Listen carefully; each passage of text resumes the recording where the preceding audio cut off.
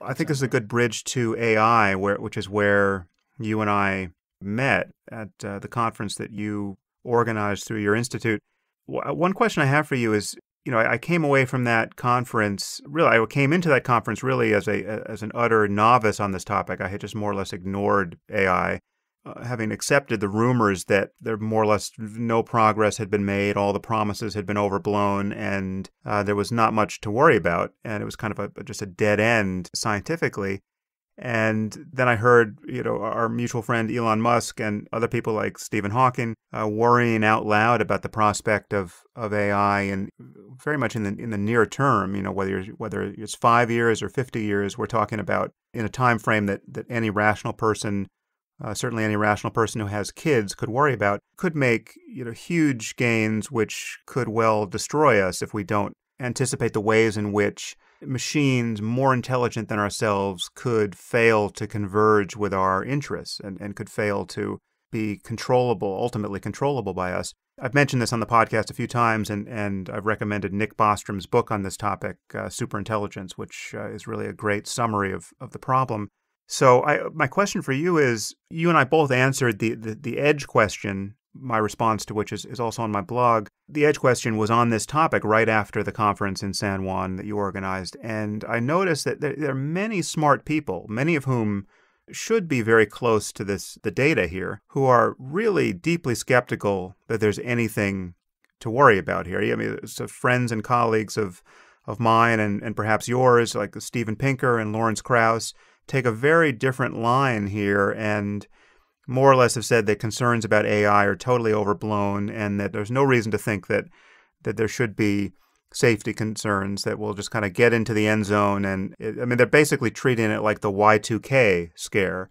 And I'm just wondering what you think about that and what accounts for that. So this is fascinating. I've noticed this too. This is a question more than any other where I think a lot where, first of all, they're so unfamiliar questions that a lot of very smart people actually get confused about them. And also, it's also interesting to be clear on the fact that people who say don't worry very often disagree with one another. So you have, for example, one camp who say, let's not worry because we're never going to get machines smarter than people. Or at least not for hundreds of years. And this camp includes a lot of famous business people and a lot of great people in the AI field also. You had Andrew Ng, for example, saying recently that worrying about AI becoming smarter than people and causing problems is like worrying about overpopulation on Mars, right? He's a good ambassador for that camp. And you have to respect that. It might very well be that we will not get anything like human-level AI for hundreds of years. Then you have another group of very smart people who say, don't worry, for sort of the opposite reason. They say, let's not worry. We are convinced that we are going to get human-level AI, probably in our lifetime with good odds, but it's going to be fine.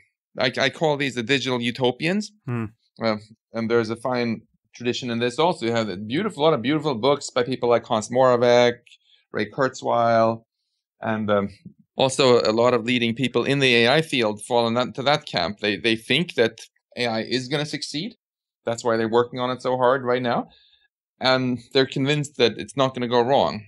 So for starters, I would love to have a debate between these two groups of people that who both don't worry about why they differ so much in their timelines. My own attitude about this is, I agree, we certainly don't know for sure that we're going to get human-level AI, or that if we do, it's going to be a great problem. But we also don't know for sure that it's not going to happen. And as long as we are not sure that it's not going to be a disaster in our lifetime, it's good strategy to pay some attention to it now. Just like even if you're figuring your house is probably not going to burn down, it's still good to have a fire extinguisher and not leave the candles burning when you go to bed. Take some precautions, right? That was very much the spirit of this conference. Look at concrete things we can do now to increase the chances of things going well. And finally, I think we have to stress that as opposed to other things you could worry about, like nuclear war or some new horrible virus or whatever, this question of AI is not just something negative. It's also something which has a huge potential upside. We have so many terrible problems in the world that we're failing to solve because we don't understand things well enough. And if we can amplify our intelligence with artificial intelligence, it will give us great power to do things better for the life in the future. But, as with any powerful technology that can be used for good, it can also be used, of course, to screw up. And when we've invented less powerful tech in the past, like when we invented fire, we learned from our mistakes. And then we invented the fire extinguisher and things were more or less fine, right?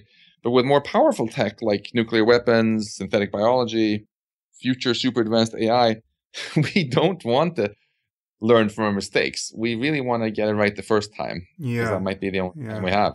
Well, yeah, and that's what, in my view and in the views of many people, that's what makes this AI issue unique, because we're talking about ultimately autonomous systems that exceed us in intelligence. And as you say, that the temptation to turn these systems loose on the other problems that we confront is going to be exquisite. Of course, we want something that can help us cure Alzheimer's or cure Alzheimer's on its own and stabilize Right. economies and do everything else that give us a perfect, climate science, et cetera.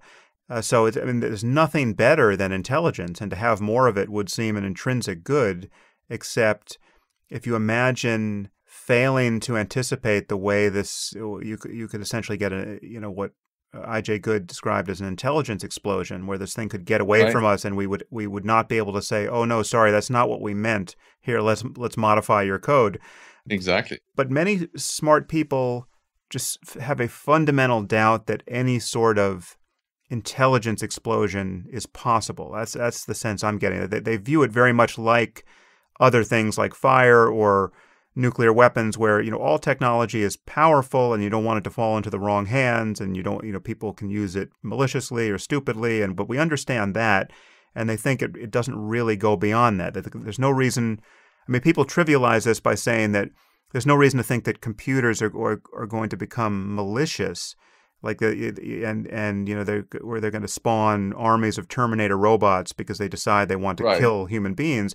But that's really not the fear. The fear is not that they will spontaneously become malevolent. It's that we could fail to anticipate some way in which their behavior could diverge, however subtly, but ultimately fatally, from our own interests, and to have this thing get away from us in a way that we can no longer correct for. That to me is the concern. Exactly. We should not fear malevolence. We should fear competence. Hmm. Because if you have what is intelligence to an AI researcher? It's simply it's simply being really good at accomplishing your goals, whatever they are. A chess computer is considered very intelligent if it's really good at winning in chess. And there is another game called losing chess, which has the opposite goal, where you try to lose. And there, a computer is considered good, intelligent if it loses the game better than any of Mm-hmm. the others. So the goals have nothing really to do with how competent it is, and that means that we have to be really careful if we build something more intelligent than us to also have its goals aligned with our goals. It's for a silly example, if you have a very intelligent self-driving car with speech recognition, and you tell it, take me to the airport as fast as possible, you're going to get to the airport chased by helicopters and covered in vomit. And you're going to be like, that's not what I wanted. And it'll be like, that's what you told me to do. Right. And you're like, well, that's not what I meant. But this illustrates how challenging it can be to get the goals right. And there are a lot of beautiful myths from antiquity going all the way back to King Midas Mm. on exactly this theme, right? He thought it would be a great idea if everything he touched turned to gold, until he touched his dinner and then touched his daughter and got what he asked for. And competence, if you think about why we have done more damage to other species than any other species has on Earth, it's not because we're evil, Hmm. it's because we're so competent, right? Like, what about you, for example? Do you personally hate ants, would you say? No, that's a great analogy. It's just that I insofar as my disregard for them is fatal to many of them, and I'm so unaware of their interests that my mere presence is a threat to them, and Right. as is our civilization's presence to every other species. And what we're talking about here, it's very hard to resist the slide into this not being just possible, but inevitable.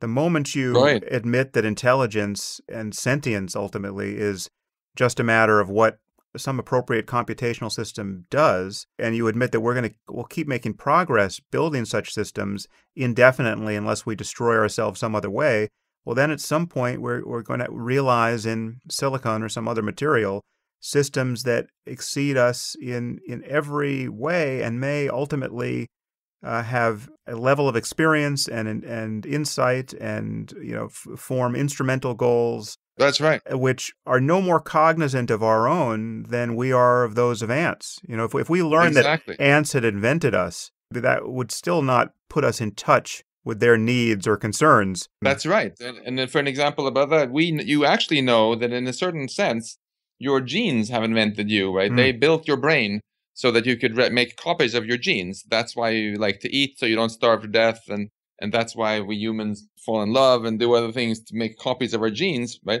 But even though we know that, we still choose to use birth control, which is exactly the opposite of what our genes want.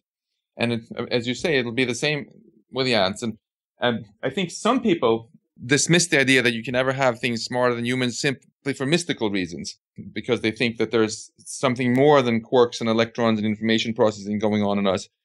But if you take the scientific approach that you really are your quarks, right, then there's clearly no fundamental law of physics that says that we can never have anything more intelligent than a human. We know that we were constrained very much by how many quarks you could fit into a skull and stuff like that, right? Constraints that computers don't have. And it becomes instead more a question of time. And as you said, there's such relentless pressure to make smarter things because it's profitable and interesting and useful, that I think the question isn't if it's going to happen, but when. And finally, just to come back to those ants again, to just drive home the point that it's really competence rather than malevolence that we should fear.